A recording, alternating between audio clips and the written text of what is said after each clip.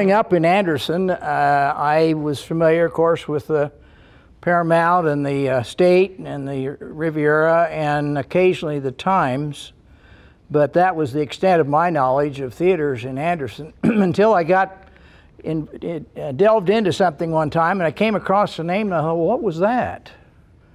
And that led to this and that led to that, and all of a sudden here we are. And I think you'll be amazed at what our city had at one time. Today's version of theater entertainment has evolved from one quite different than what first appeared in Anderson in 1883. During that time, the word theater had a different connotation than it does today. Movies had not arrived, and theater was another name for opera house. Over the years, from 1883 to 1942, the following theaters operated at various times in Anderson. And here we go. The Air Dome, Best, Bijou, Casino, Colonial, Cozy, Crystal, Doxy Opera House, Fawn, Granada, Grand Opera House, Indiana. Are you surprised already? Yes. We've just started. Isis, KB, Lyric, Madison, Meridian, New Capitol, Nickelodeon, Olympic, Orpheum, Palace, Paramount, Park, Princess, Ray, Regent, Ritz, Riviera, Royal, Star, Starland, State, Times, and finally Wynn. Who counted? Good. I'm glad you didn't. Now we'll reveal them to you one at a time. Costing $80,000, Anderson's first theater was the Doxy Opera House, which opened on June 15, 1883. Built by Charles T. Doxy, it was located at 4147 North Meridian Street. Now, I can see the wheels turning right now. Where on earth is that? Well, we are under the Philadelphia street numbering system before 1900, which placed an address every 4 feet.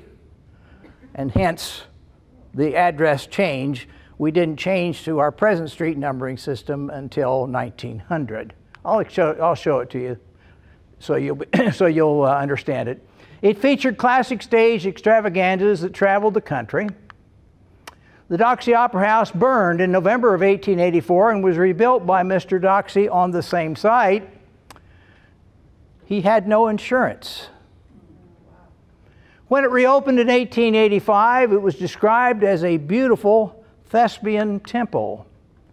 However, in 1893, fire again destroyed the interior and it was not reopened. And again, he had no insurance. How many were living here in Anderson in the 1950s and 1960s? Raise your hand. You've been in this opera house. You just didn't know it. In 1895, the building was occupied by the Banner Store. On the left is an artist's rendition of the Doxy Opera House, and you can see quite an impressive structure for its time. And on the right is an early picture of the Banner Store shortly after it occupied the old theater. We don't remember it looking like that. At least I don't. Some handbills that I found from advertisements for plays there at the Opera House. Now, the Opera House was not opera. Let's make that clear right now. The Opera House was nothing more than just a place where entertainers came and performed, and they could be any kind of entertainment, from comedians to singers to dancers to whatever, but the whole venue was called an opera house. But nowhere can I find in its history where an opera was performed in the Opera House. That's a picture of the Banner Store. You can see the name on the side. This is what it looked like on Meridian Street years ago. And it's set in this space right here, which today is 927 Meridian. In 1884, another theater opened in town, the Olympic Theater. It was on the north side of 8th Street, just west of Meridian, located at 4.5 West 8th Street. The theater was on the 2nd floor. You see the addresses were such, whole numbers were 1st floor, half numbers were 2nd floor. I don't know what they did if they had a 3rd floor. This is a late 1950, early 1960 photograph, and this is that theater, and you can see the balcony is still in place. Here it is back in the day. This is the corner of Meridian and 8th Street, would be the northwest corner of that intersection. Today, this site is occupied by this building. After a fire gutted the interior on March the 10th, 1893, it too passed from the scene. As apparently it was not a paying proposition, the city was in need of a theater, and a grand theater it got. Former Anderson Mayor John Terhune, who had put up more buildings and business blocks than any other man in Anderson, announced on December the 28th, 1894, his intentions to erect on the corner of 11th and Main a 3-story structure, of which the principal feature would be an opera house. When the Grand Opera House opened October 22nd, 1895, it had a seating capacity of 1,400. That was the largest theater in Madison County. Only Elwood's Kramer Grand Theater, which seated 1,100, was even close to the Grand in Anderson as far as seating. Featured were elaborate theatrical productions, symphony concerts, as well as one-man shows. The region's abundance of natural gas brought business to Anderson, along with a number of wealthy people, many of whom owned boxes in the theater and had their names engraved on those boxes. The Grand lasted until 1923, when it closed due to the increasing interest in movies. This is a picture I have of the Grand Opera House.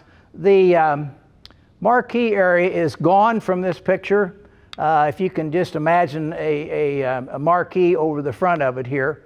I did find where John Philip Sousa performed there. It gives the date as January 30th. I don't know what year that was. It just says January the 30th, but I do know that John Philip Sousa performed there numerous times. This is the program called Hearts of the World, was the play. And they're advertising a crocodile liniment.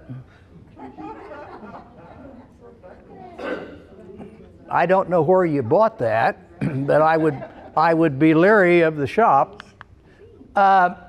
Interesting in the Opera House is that when attractions would come to Anderson, they may stay one night, or they may stay more than one night, depending.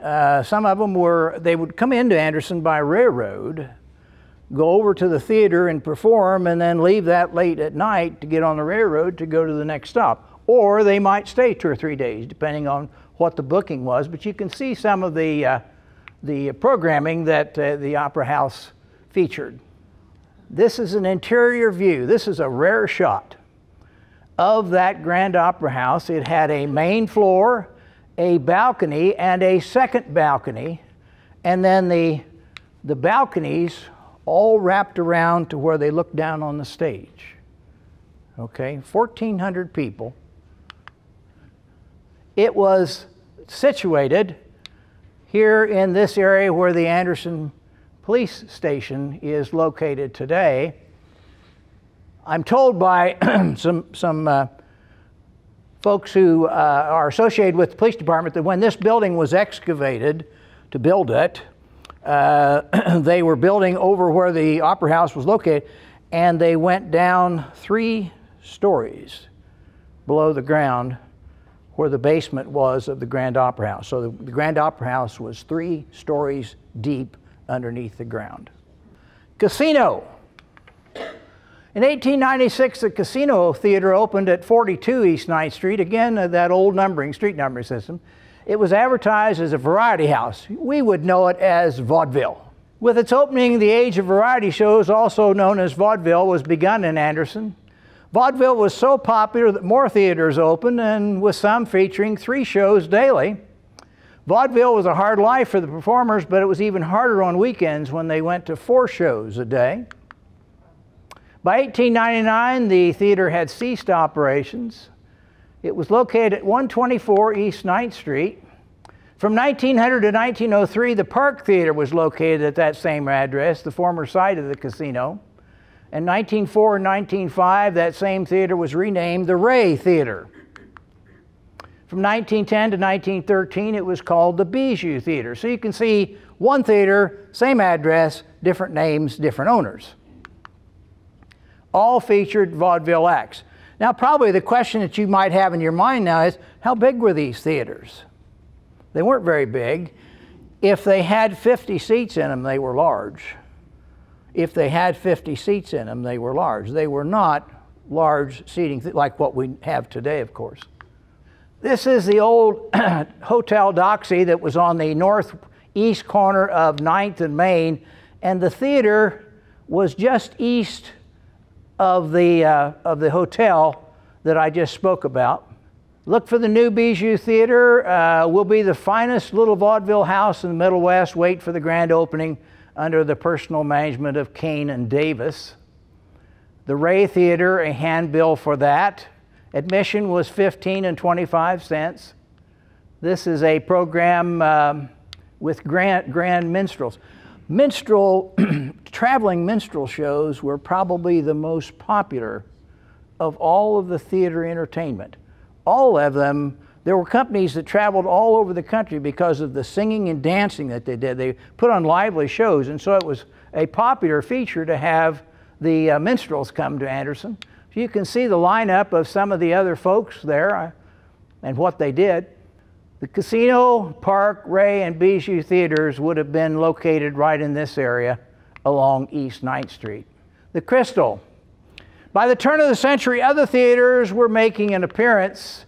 The most notable was the Crystal Theater, which opened May 19, 1905 at 116 East 8th Street. All seats were 10 cents for the matinee. In the evening, the lower floor seats were 20 cents and the balcony seats were still 10. While it began as vaudeville theater, it converted to silent films around 1912 and then sound around 1929. It operated continuously from 1905 to 1934, and again an advertisement for it.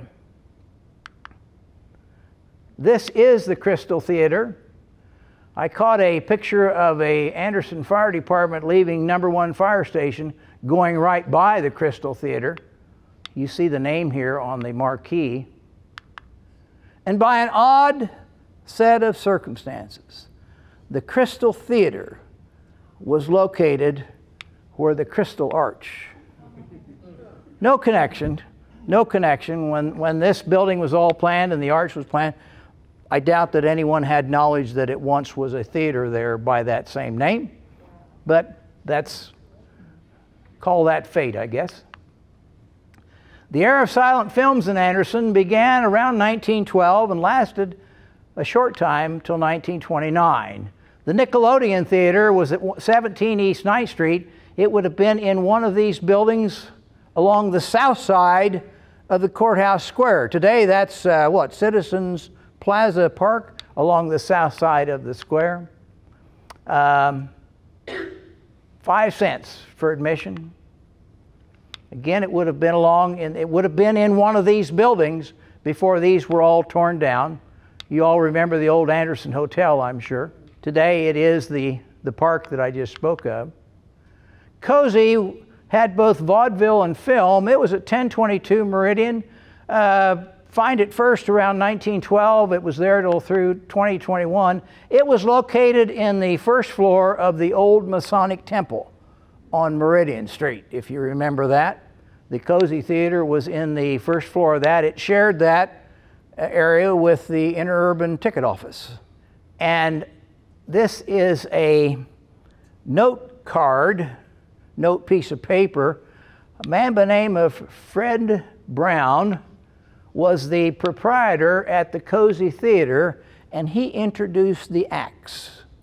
And he had his list of acts written out here. He's the one who came out on the stage and said what's coming next and then stepped back. and a relative of his gave this to me. You can see his handwritten notes there. The Cozy Theater was right here. Here's the downtown parking garage, and the Cozy Theater was right here where the alley is. This would be Meridian and 10th Street here. The Orpheum showed silent films and then sound. It was at 912 Main. You see the years that it operated. These would be at silent, and then these are the years that it operated sound. You can see it's a much shorter time. What was going on in the United States in the 1930s? The Depression. People did not have money to go to theaters, and so the support of theaters dropped off somewhat. But here's the Orpheum Theater. You could get you a hot hamburger for a nickel before you went up to the show.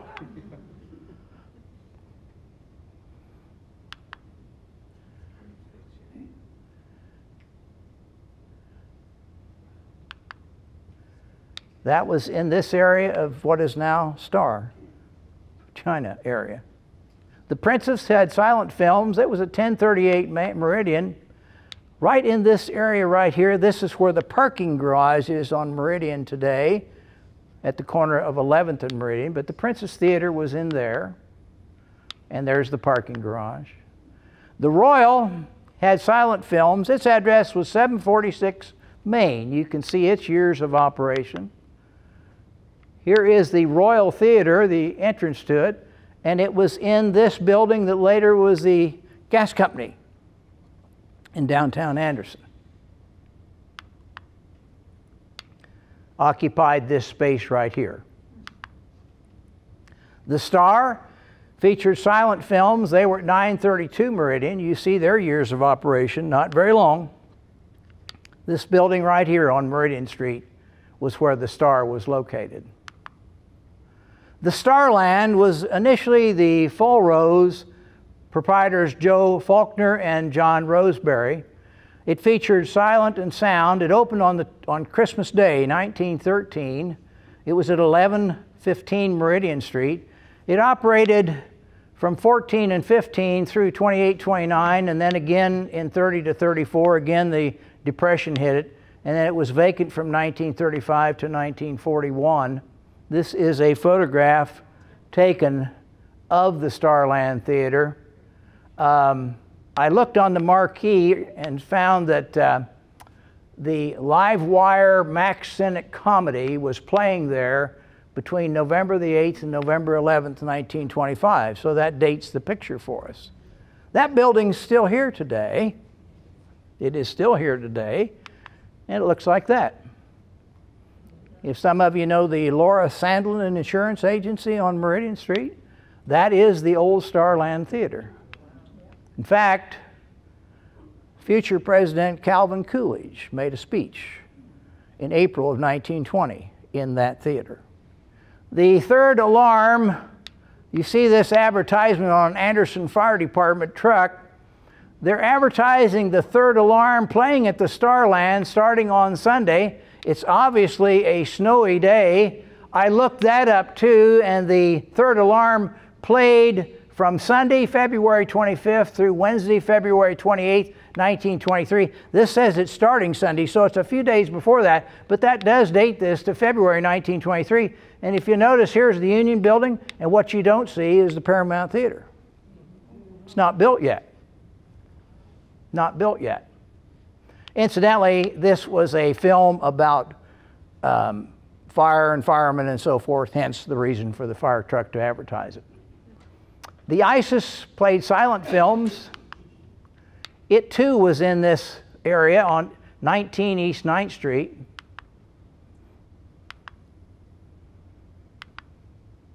The Indiana Theater hosted silent films. It was at 920 Main. It's still there. Only it doesn't look like a theater. It looks like that. If you know on Main Street, I think I went by there this morning coming here. The building is vacant, but I think there was a surveyor in there, a surveyor's office was in there recently. But that is the theater. Again, you can see, couldn't see a lot of people in these theaters. The Air Dome. This is an interesting theater. 1913 to 1915, the Air Dome Theater was located at 29 West 11th Street. This was an open-air theater on the south side of 11th Street. It was in the back of a little frame house west of the alley that housed the old traction station. Kids would find their way to the roof of nearby Kimball Hayes drugstore to see the shows for free after dark. Because it was open air, they would get up on the roof of the building that was next to it and sit there and watch the show for free. This is an image taken from the Union Building looking across Meridian Street. Here is 11th Street, and the Air Dome Theater was in this area where you see these trees. This is the old First Methodist church before the one that was there that burned. And this space right here, here's the Historical Society. This space right here that is parking behind the Y is where that Air Dome Theater was located. Grand opening of the Air Dome Theater, 1,500 seats. As I have researched it, the seats were nothing more than 2x4s on cement blocks, but you had a seat, and you paid a nickel to do that.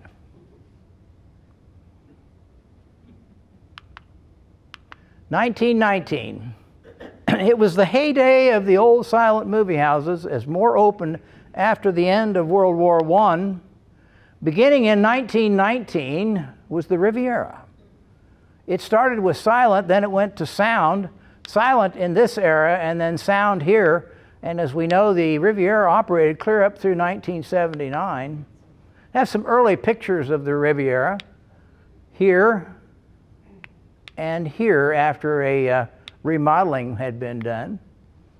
Today, the Dickman Town Center occupies the site of the former Riviera Theater. The Meridian Theater, it featured silent films. It was at 1035 Meridian, its dates of operation. It was owned by the Victory Theater Company in 1920 and 1921. They were a large, it was the era of conglomerates beginning to own theaters, and the Victory Theater Company was a nationwide owner of local theaters. The Meridian was in this building. This would be the northwest corner of Meridian and 11th Street. For those of you from the Historical Society, we're right across the street. This is now a parking lot, but the Meridian Theater was in that building. This is the site of the Meridian Theater. The Madison featured silent films. It was at 8 West 8th Street, only for a couple of years, and it would have been in this building right here. The new Capitol was on the southwest corner of 13th and Meridian from 1928 to 1929. Today, that same corner is occupied by the state, but another theater occupied that by the name of New Capitol just for a short time before the state was built.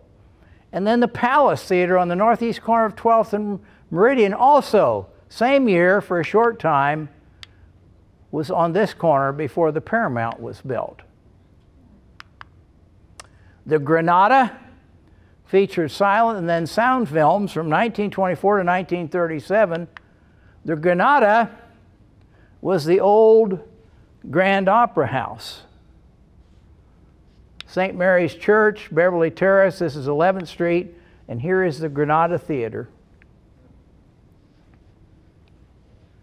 Again, it had converted to films from the Opera House venues because Opera House performances were falling off and films were taking its place. Ben-Hur played there. This would have been a silent film.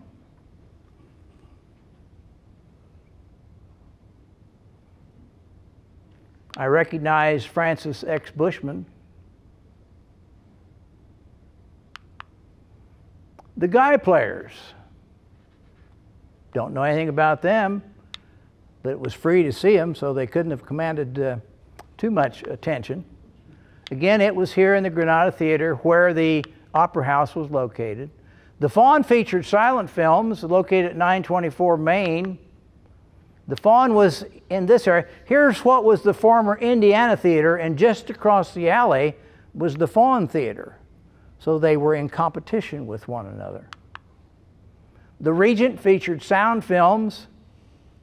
Formerly the Isis, again in this area. So this is 3 different theaters that occupied this south side of the courthouse square at one time or another. Not all at the same time. The Ritz featured sound films. It was at 918 Meridian. You can see it opened the winter of 28-29 and it went through 33-34 again. The Depression most likely closed it down. If you'll notice, this is a crowd of people. I'm guessing it's probably the 4th of July, downtown Anderson, but I call your attention to this RITZ. That's the Ritz Theater on the east side of Meridian between 10th and 9th Street. Looks like it was an exciting time, doesn't it? And you could get a loan paying 5.5%. The Ritz was here. During the period of the silent, it was an extra feature to have a girl singers as accompanists to liven up the movie. They went on one at a time, presumably to make their voices last through the evening. Artificial sound effects were also used to enhance the viewer's experience. We've all seen some of the old films where the guy has 2 shoes on and he's doing the clopping of a horse to a silent film. But all of that became unnecessary with the advent of sound. The silent film died with an alarming suddenness as each studio rushed into production with its first all-talkie movie. By the end of 1929, theaters everywhere were equipped with sound installations, including the Riviera. The first talking movie to come to Anderson was The Jazz Singer, starring Al Jolson, at the Old Crystal Theater. It was released in 1927 in Hollywood, and the movie played in Anderson in 1928. The sensation caused by the talkies resulted in the construction of Anderson's 2 finest theaters. The Paramount Theater opened its doors August the 20th, 1929. It was ill-timed for 2 reasons. Number one, just a few months later was the stock market crash of 1929, which threw the country into depression. But the other problem the Paramount Theater had on its opening day, August 20th, the theater was not air-conditioned. It was not air-conditioned. And that hurt their attendance terribly because people did not want to go and sit in that huge theater and not be air-conditioned. And then the State opened May 30th, 1930, just 9 months later, and it featured healthfully cooled air. Healthfully cooled air. Yeah, healthfully cooled air. And of course that just robbed the Paramount Theater of its business because everybody wanted to go and sit in healthfully cooled air. What was healthfully cooled air? On the roof of the State Theater were large reservoirs of water, and fans pulled the air from those water containers down into the theater and distributed it. That was healthfully cooled air. I just wonder if open water like that, other things might have got in the water. I'm not so sure how healthful it was after a period of time. Interesting photograph here. You see the people lined up on, this is Meridian, of course this is 12th Street, to go to the State Theater. It's bank night. Do any of you recall your parents or grandparents talking about bank night at the theaters? Those were popular attractions. If you had, they always held a drawing, and you could win prizes. You could win dishware, glassware, whatever they were giving away, and people went to win that stuff, and they always gave away a cash prize. It was a United States savings bond, but sometimes it was worth a couple $100.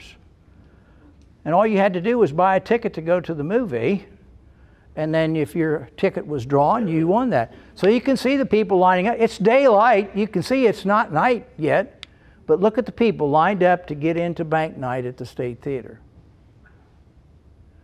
State Theater today, I don't know what's going on with that. I hope we don't lose it, and I'm sure you feel the same way. The Paramount operated from 1929 to 1982, and the State operated from 1930 to 1983. They're the only theaters that remain in the downtown today. In 1928, the KB Theater opened at 2307 Columbus Avenue. Its name was changed to the Colonial Theater in 1937. The KB Theater, if you notice, this is Columbus Avenue, Delco Remi's Plant 1. The KB and Colonial Theater was in this building right here. A Red Salvation Army Red Shield store. It occupied that vacant space today. Another name change occurred when the former Starland Theater became the Times Theater on March the 29th, 1942. How many of you remember the Times?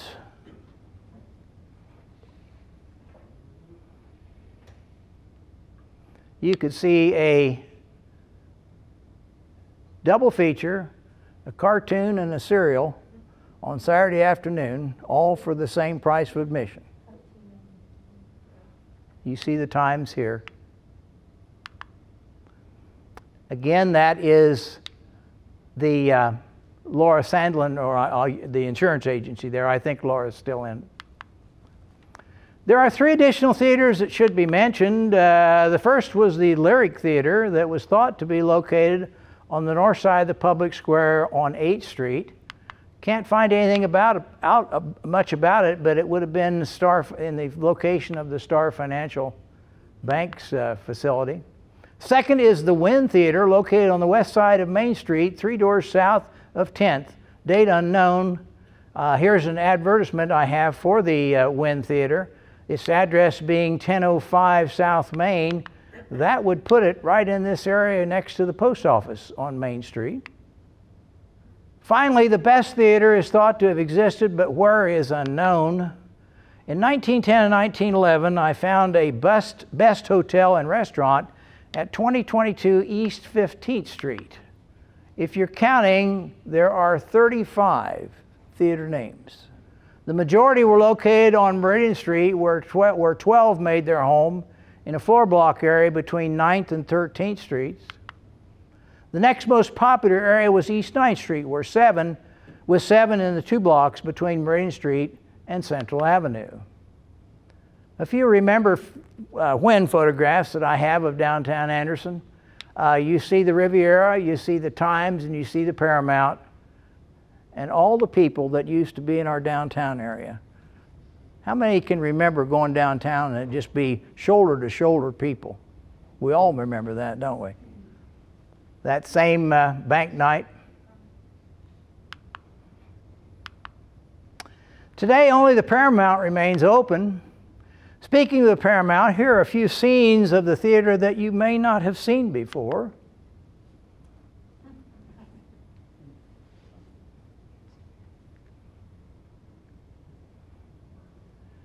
The hit parade with Max Terhune. Does that name mean anything to you? He lived in Anderson. He sure did. That's the Paramount Ballroom, the stage of the Paramount Ballroom. Doesn't look quite like that today, does it? Suppose they lined up that way on purpose? Boys and girls, free. 500 over-the-hill games, a big kiddie show. Saturday, February 1932. I'd say they got a packed house, wouldn't you? They look happy. These guys know they're getting their picture taken, don't they? It's fun to look at old pictures and to see, particularly when the people in the picture know they're having their picture taken. The north wall before the renovation in the theater, and the south wall, picture taken in 1981. Aren't we fortunate to have that theater? This is the renovation that took place between 1989 and 1995, thanks to Jim Abram and several others that helped in that.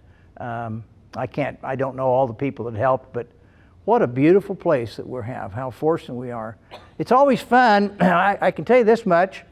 Several weeks ago, they featured the Carl Erskine Best We Got film there. And people came from, one couple was from Florida that drove to Anderson to be there present at that film. As I looked around that night, most of the people in the theater, I didn't recognize them. They were obviously people from, not that I can recognize everybody that lives in Anderson, but I know a great deal of people. And I didn't recognize hardly a few in the audience. They were people from out of town. But you heard comments about, wow, what a place. And it made you feel kind of proud. The Paramount is one of only 12 John Eberson designed atmospheric theaters remaining in the United States and Canada.